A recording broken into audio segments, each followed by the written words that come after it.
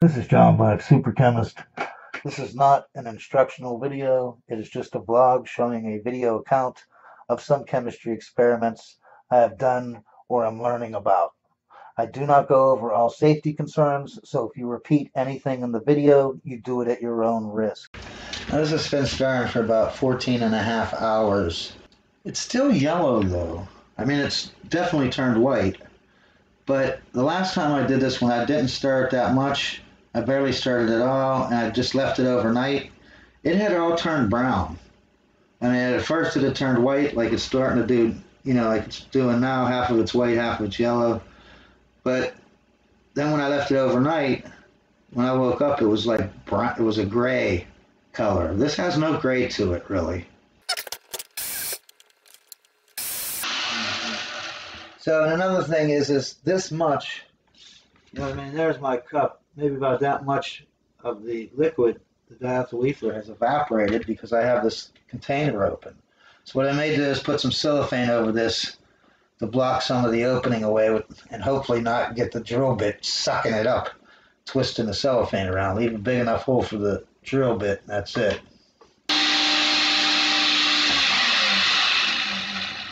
You can see how I got this cellophane. Just have a little hole.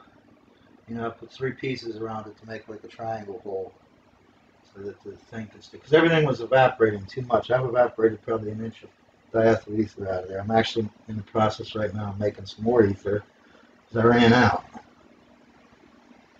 So anyways, so I'll get back to you and let you know how long I start for again. I'm going to keep it at cold though. I'm not going to let it warm up to room temp.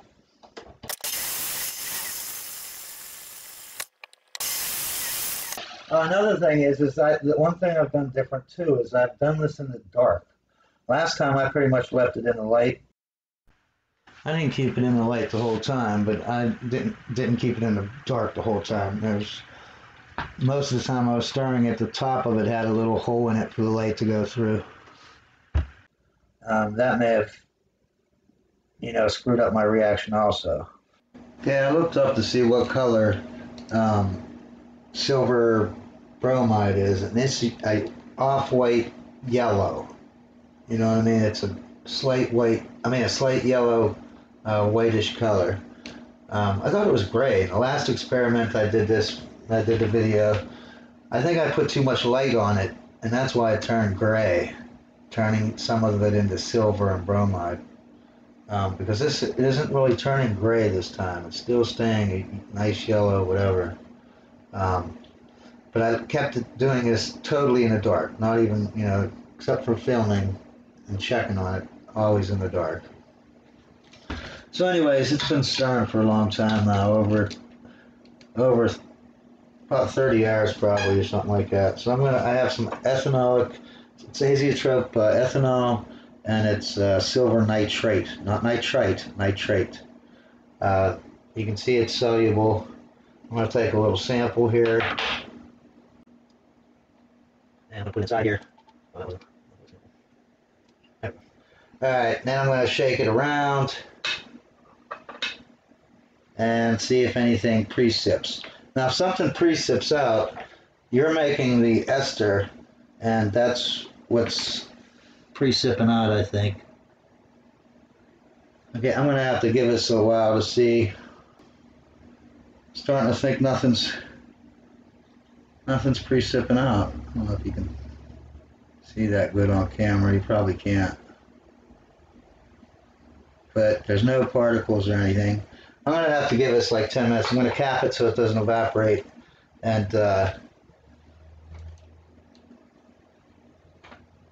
then I will let it sit here and come back to it in like 15 minutes. Because I don't think it's done yet. It's been 5 minutes, and as you can see, it is totally cloudy. So it is definitely not done. Okay, if it was done, the reason why that happened is because there's some kind of ethyl bromide in there. So obviously it's not done, even though it's been about 30 hours of stirring. So I'm going to keep stirring it. I'm going to stir this thing for freaking 3 days, tops, because that's the instructions. And we'll see. But I'm tired of this. not knowing. I've gone this far, and this thing, remember, do not use this drill like this. This is not the way you do stuff. Like I said, you need the brushless whatever so that you can not have any sparks. This is very unsafe. This diethyl ether's, evaporating here. It's coming up to the thing. See, it's like maybe 10 degrees in this room though. It's not like I'm in a heated room. This room is like 5 degrees, 10 degrees. So you know what I mean. But you cannot do this. This is bad because you will have vapors coming up. You know what I mean. Hitting the, sparks you're making. Don't smoke, can't have no smoke, no blah, blah, blah. Don't be putting no lighters, nothing like that. You will, whatever, So anyways, I'll go back to stirring this some more.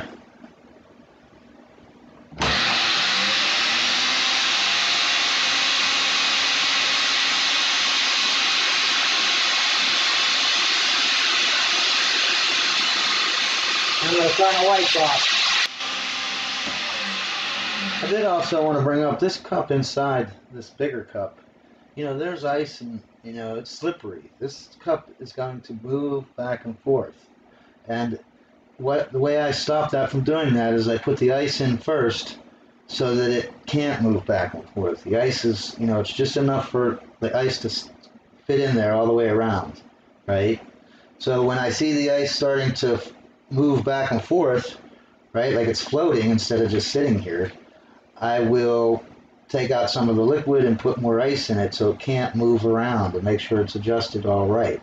Then I turn it back on, you know what I mean? Otherwise, this cup would, I noticed when it melts and it can move, it does.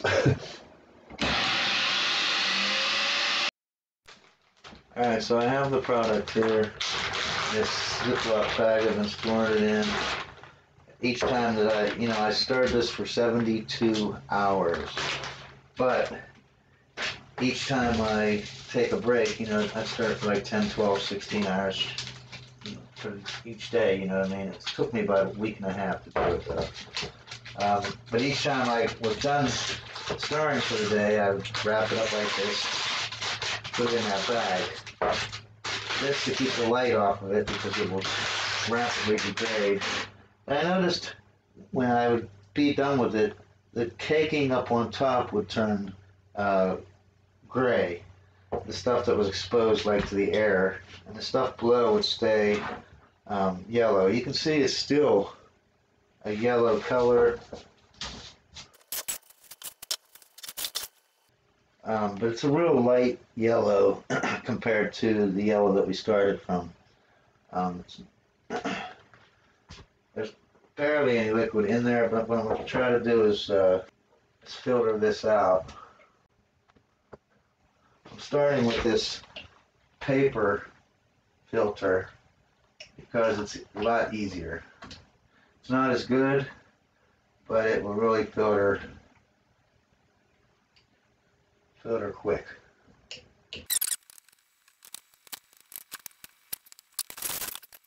These are great for scraping stuff up.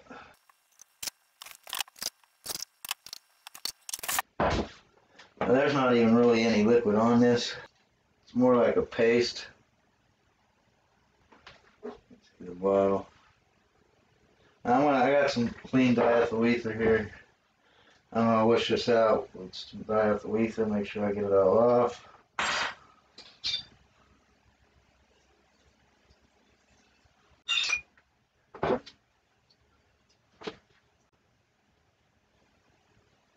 You can see it's now it's starting to come through.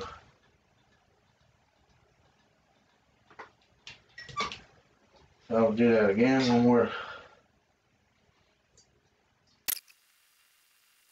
Third time.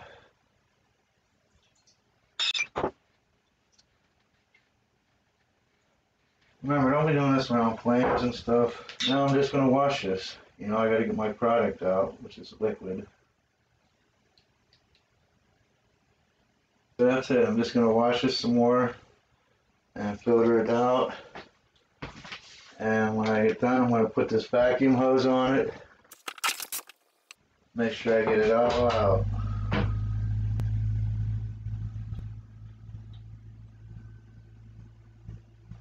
I'm going to do this off film so the camera's getting in my way. Now this has only been sitting here about 10 minutes.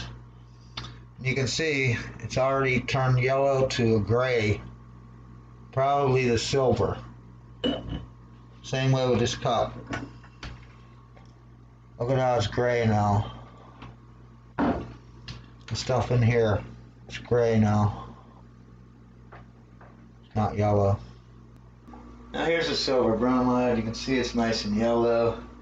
When I filtered it like that, you know, after I got done washing it and everything, I stirred it all up and stirred it up and got all the pieces, chunks, and did this to it, you know what I mean?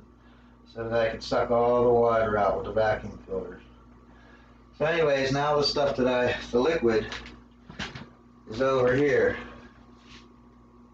I'm distilling it. I got a Vigorx column, you know, distillation. It's coming over here. I'm distilling it really slow so that I don't get, you know, I know my yield is going to be crap because this is a crappy experiment. I also know that I definitely didn't finish the experiment. Probably have to stir it for another day with no cooling it down, you know what I mean? I did mine cooled down pretty much the whole time, except for maybe the last 5 hours. So we're just going to distill this all out, all the low boiling stuff. Remember, do not distill this with a flame.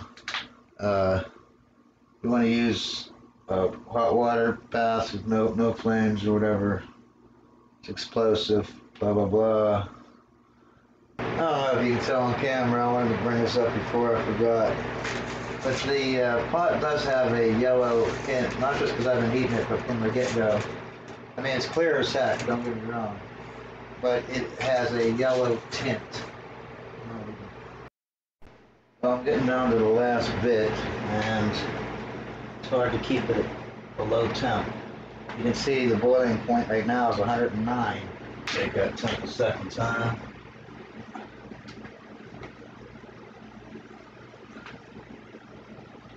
116. That's the boiling point of nitrolette right there. So that is pretty much all nitrolette there, you know, 90%. Alright, here's my setup. I switched over to a simple distillation, although I do have a small Vigorx column here, somewhat. So this lines up perfect. You can see this is I switched over because I got a quartz round bottom flask. It's 50 milliliter, but it's quartz, so it can really take some heat. You can see there's probably, if that's a 50 milliliter flask, there's probably at least 25 mils in there. But by the time I get done, obviously it's going to be less. Remember, this isn't it's not an instructional video. I don't go over all safety concerns. But a lot of people in the last video that I did, they were saying how you should do this under a vacuum. It's a lot safer. And that's true, it is. I mean, I'm not using a vacuum, but it is true, it is safer to do it that way, so I'm going to mention it. Now, I don't know what the deal is, but it's turning black. See, I got some here. That's what I distilled so far. The still head temperature is about 70 C. The temperature of the boiling flask here is 116 Celsius. So my whole point is, everything from here down, you know, everything in that pot, except for a little bit of the high boiling stuff, is my product. So I mean, how much is in there, Bob? It's a little less than half. Half would be 20. Hopefully I'll get 20 milliliters, I'm hoping. I switched over to the receiving flask. There's nothing in there yet. But I don't know if you can see it, but the front came up. It's a new front on there. Don't miss part 3, and science is great.